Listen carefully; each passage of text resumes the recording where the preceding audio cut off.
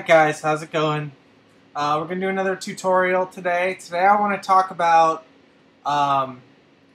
different types of file organization or library organization using Aperture 3.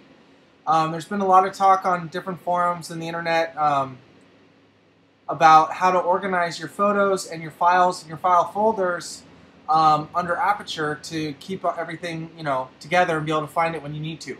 So I'm going to go over how I do it and talk about some problems that I found along the way, doing it some different ways and what works for me. So let's go ahead and open up Aperture and do that.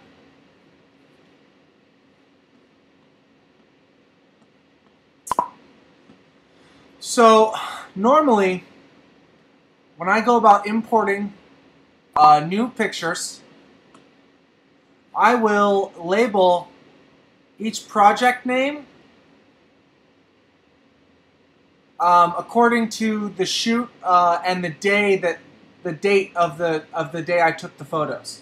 So if I took them at Sandy's Beach in Oahu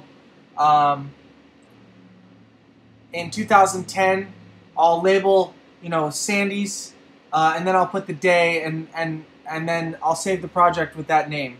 And then to organize my projects, I make different folders by year, as you can see here. Right now I have a 2009 and 2010 folder, and then I have categories listed under each year, and I have my projects placed inside of those. So for example, here I have 2009, I have the surfing folder, and I have Sandy's listed, and I have all my shots from Sandy's from that day.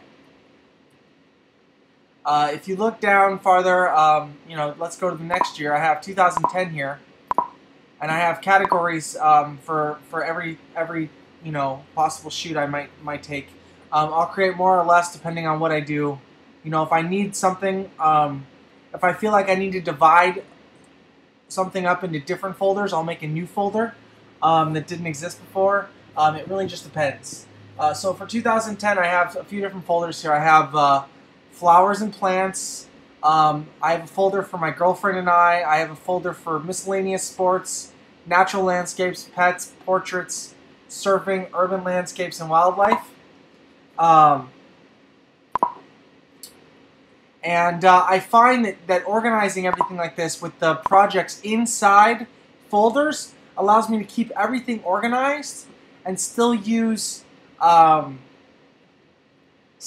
the features that Aperture allows. I mean, I've tried a few different ways before of making projects with folders then listed inside the projects, but that doesn't work as well because when you go up to the Aperture library up here and you click on projects, you won't get these thumbnails with your pictures.